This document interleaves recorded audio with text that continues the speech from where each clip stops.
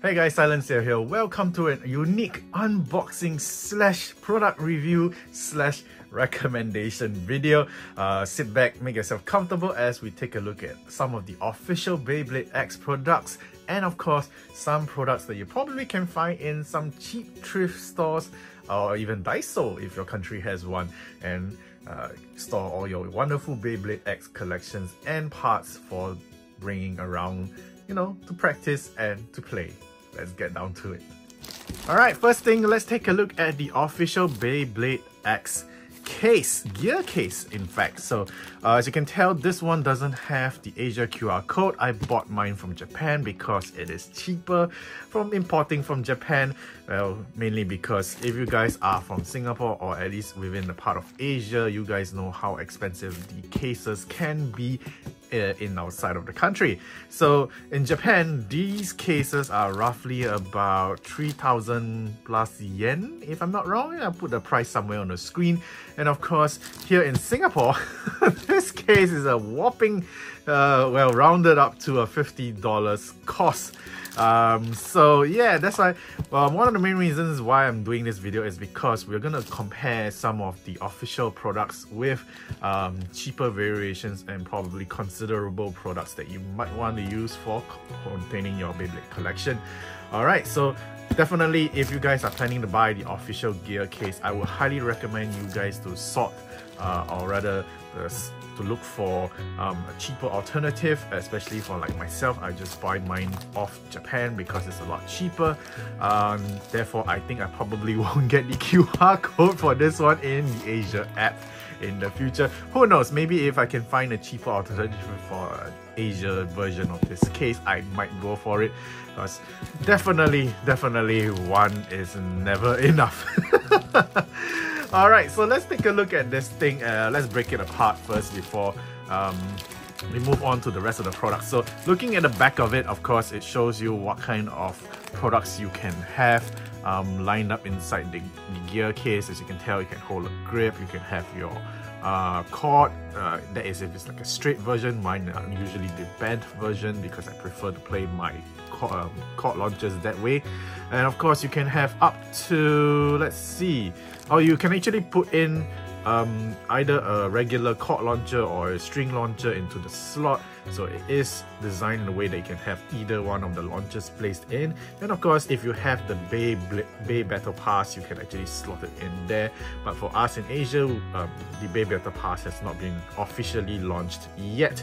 We're gonna still have to wait for at least somewhere within the first quarter of 2024, which is very soon. In fact, we're in February right now, so it could be launched in February or it could be launched in March, who knows. But anyways, look forward to that in the future. And of course, you can have up to 8 Beyblades with 6 variation of extra bits. Well, we all know that there are a lot of bit variations right now, especially with Unicorn Sting being released, and of course with the Sphinx Skull being released very soon. So yeah, eventually this case is gonna run out of space. So if I'm not wrong, I think the Beyblades itself can hold up like the full ratchet and bit setup, so you can have like another 8 bits here, and then your other accessory bits, extra bits that you can use for tournament play or even casual play, be placed there for easy switching. Alright, so let's burst this thing open. Let's see how easy it is to tear it up. It seems like I don't even need a pen knife. And yeah, so it's strange. Like, the whole cardboard is empty, so I'm guessing the code is inside the case itself. So a very unique Beyblade X product that doesn't have the code underneath the cardboard flap, so that's very cool. Considering that I've seen a lot of these flaps being like dismantled from this in the retail stores, so which is kind of a bad thing. But anyways, okay, let's pry this open and let's see if I'm right about the code being inside the bag. I'm just gonna rip a hole inside this thing. Okay, I have the gear case out of the plastic bag now. Let's unzip this. I'm just gonna be very careful and make sure that the code is indeed inside the case itself, before I show it to the camera. Yes, it is. It is inside the case. In fact, it's in the pocket slot here. So if you want to be careful, the pieces of paper here basically has like a present QR code that you can scan for a questionnaire and all that kind of stuff, then plus the Bay code itself. So yeah, so basically this is what is inside the case, BX25 QR code. Alright, and that's where you get your points for purchasing official Beyblade X products. So yes, so if you really want the extra points to try and get your Cobalt Drake, your Gold Hell Scythe, which is leaving soon. If you have not heard about it, go check out my video talking about how you can use the Beyblade X app from Japan. If you are too impatient to wait for the Asia version, I did explain that Hell Scythe is leaving the App Store, in fact the website store, where you actually exchange your coupon code to purchase Hell Scythe Gold version. Yes, it's gonna disappear, and of course the Leon Claw Gold version will be staying in its place. So let's take a look at the product itself. Of course, the product is made in Japan, in China, not Japan. But yeah, and the material is actually very soft. I know you guys can't understand how soft this thing is, you know, considering that you're watching through a screen. I've never owned anything like this with like the sponge cutouts and all that stuff. So yeah, the sponge can be taken out if you want to like customize the case yourself. And of course, the sponge that holds the Beyblade is tall enough to hold you know, a full custom built Beyblade. So I'm gonna take one of my Beyblades out of this box here. Alright, and I'm gonna show you guys that it can fit, you know, a full built Beyblade just like this. So just gotta squish it in there, and there we go. So yes, it fits the entire blade with its ratchet and bit, although yes, it doesn't fully stays in if you flip the whole sponge around, so take note of that. But yeah, otherwise yes, there's more than enough space to actually hold a full built Beyblade. And of course, if we're talking about the bit, the hole looks a bit tiny though, considering how big the diameter of the bit is, but it's pretty snug. So I guess even if you shake the bag, the stuff doesn't fall out, so that's pretty nice. Alright, okay, so that aside, let's take a look at the sponge for the Battle Pass and the launcher. Now that I have gotten my Battle Pass and my two different launchers, I am just gonna dissect them so that you guys have a rough idea of how this thing works. Alright, here we go. I'm gonna get the Battle Pass detached to my string launcher. And of course, detaching my string launcher from the grip. Okay, so let's put it in exactly like what the description says. So Battle Pass goes in. I'm gonna have the sponge go back in. This thing is very flimsy, at least for the part where the thinnest portion is. I have a fear that it might get torn in the future, considering like how often you take in and out of the Battle Pass from that spongy area. So that's gonna be a worry definitely in the future. Yeah. Alright, so they mentioned that you can actually fit in a string launcher, and of course the cord launcher. So the circle is only big enough to actually put in this portion of the launcher into the hole. So it doesn't sit in securely, so that's another worrying thing. But then again, I guess if you shake it around, yeah, it does move a bit, but you know, I guess depends on how much force you put your launchers in.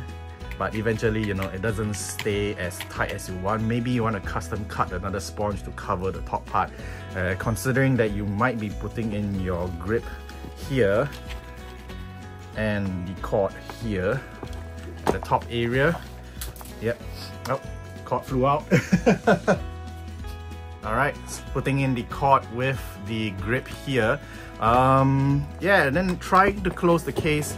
A bit of bulk, because depending on where your grip is placed in the bag. Definitely you want to try to keep it towards the left hand side. That's why they have more space here where the battle pass is.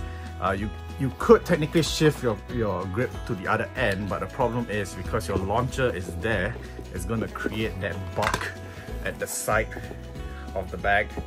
So it is still able to zip up. It is still able to zip up, but you know, do you want to go and damage your grip, you know, while damaging your launcher, well, at least the top part of it? So definitely it will be protecting the part where it launches the Beyblade itself. So do consider that in how you arrange your stuff inside the bag itself. So that's it for this gear case for the Beyblade X collection. I don't know, putting a cord inside this thing feels a bit a bit uncompetitive, like, considering that I like my cords to be curved so that the grips, the gears get to touch the entire thing throughout when you're ripping. So some people like to have their cords straight, but I personally prefer mine a bit bent. So yeah, I don't know, I have a feeling that eventually this might end up straightening out the cords as well. It's good for those who actually uses straight cords, but for myself, I probably not make use of the case to hold my cords. Alright, so let's move this aside and let's talk about the other boxes that you can probably use to contain your collection of Beyblade X products. Okay, so the other main official item that you probably will talk about is the 3-on-3 deck box. Personally, myself, when I go for any G3 competitions and if I don't have any plans for any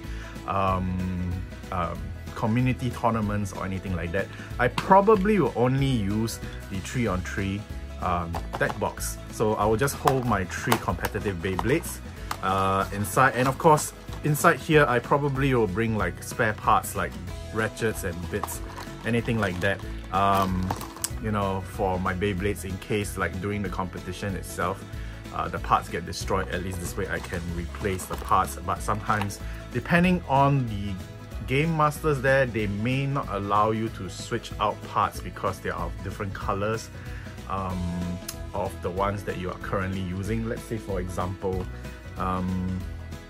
I have, let's see, so these are the parts that I'm using for my house chain. So yeah, so my house chain, as you can tell, I'm actually using the 560 ratchet from Viper Tail, and of course I'm using the yellow ball from the Wizard Arrow starter set. So although technically they are both ball bits, but because of different colors and different production lines, the response and the reactions might be a bit different. So sometimes the game masters for each competition may not approve of switching parts of different colors, although technically they are the same parts. Oh wait, is this not 60? Oh yeah, they're 80, sorry.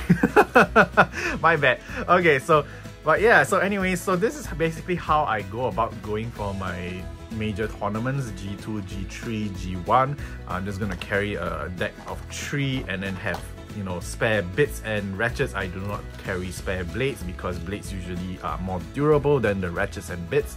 So this is my recommendation for at least the most basic form of purchasing an official Beyblade X product. So all you need is a deck box of 3.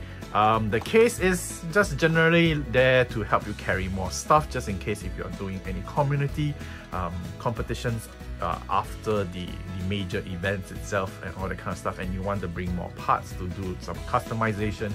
The gear case is definitely wonderful, but for me, since I do not have time to go around playing community events and all that kind of stuff as well, usually the 3-on-3 deck box is more than enough, and they are fairly cheap. If you guys are buying this off Asia sites or even Japan is a lot cheaper as usual. This thing can be about, I guess, $6-7 from Japan. In Asia, this thing is about $9 to $11 depending on where you're buying from. So yeah, take note of that. If you have a budget in Beyblade X hobbies, definitely this is the cheaper alternative, as visually for competitive play, and you know, the main reason why you can hide your stuff and then not reveal to your opponent what you are actually going to use. So there we go. Let's move on to the next items, which are from Daiso. Okay, so for most Singaporeans, at least in my country, we are well known to this particular box from Daiso. So this box here, I have left the stickers here so at least you guys have a rough idea of how much it will cost. Yes, it's 150 yen.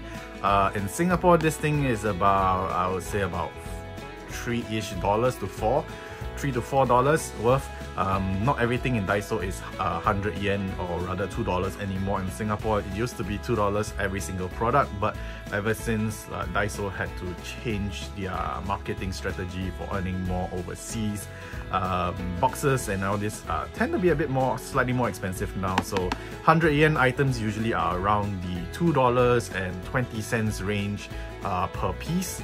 So one box like this would have cost right now about $3 to $4, which isn't too expensive compared to like the 3-on-3 deck box and the gear case.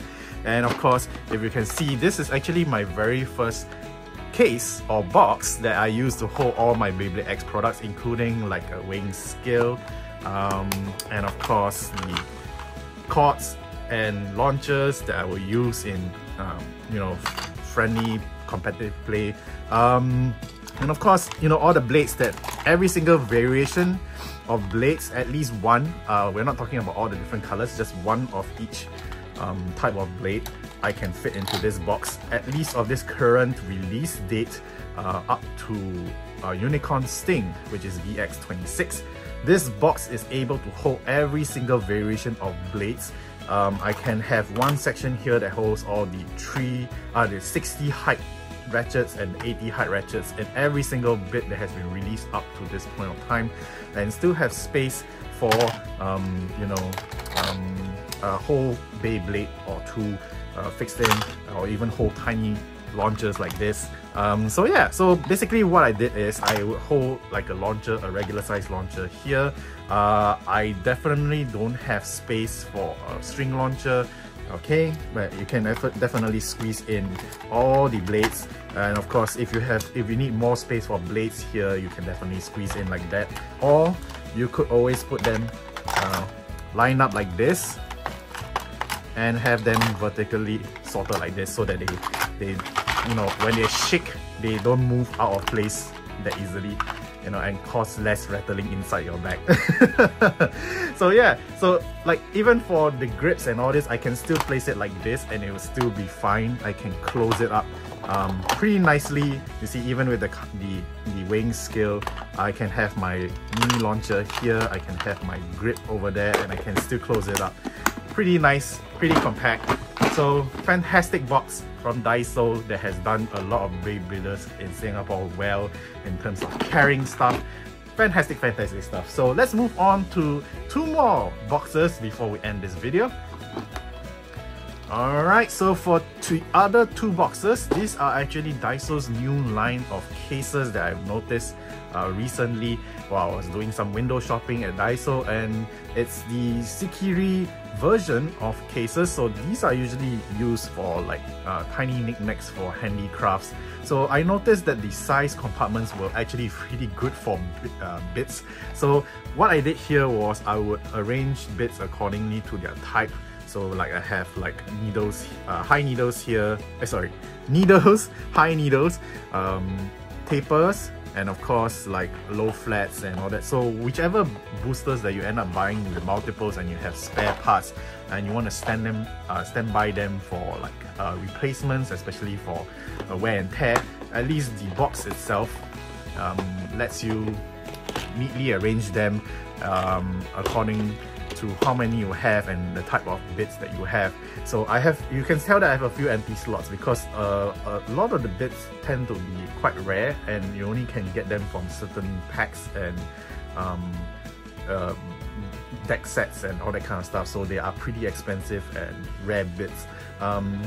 So those bits are currently inside the other box that I showed you just a while ago, and these are basically my spares. So these are the extras that I have just in case the other ones wear out and I need to replace them.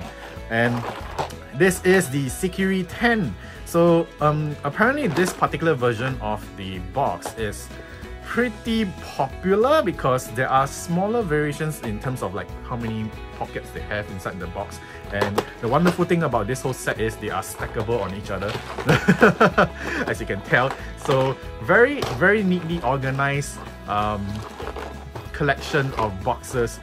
Fantastic stuff. So there is another variation with like Sikiri 6. So they have 6 slots instead of 10 slots, but I find this one a lot more easy to contain all the different ratchets, especially if you're arranging them to like 60 and 80. So right now, because there's only like 4 variations of ratchets, as you can tell, I don't have any of the 960 and 980 versions. So 980 variations are coming with the Sphinx Skull, which is not released until the 22nd of February, which is very soon, by the end of this month. And of course, the other one, which is the 960, which is released by the Phoenix Wing. Of course, I don't have a lot of Phoenix Wings.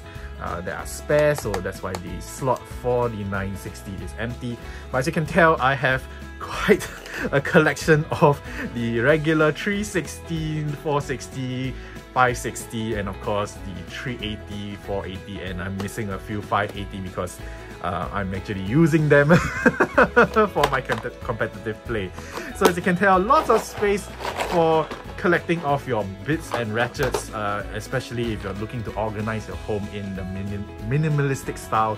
Fantastic stuff in Daiso. You can find them if you have Daisos running in your country. Of course, the boxes for these are within the 100 yen pricing, so these are about $2.20 each, at least here in Singapore.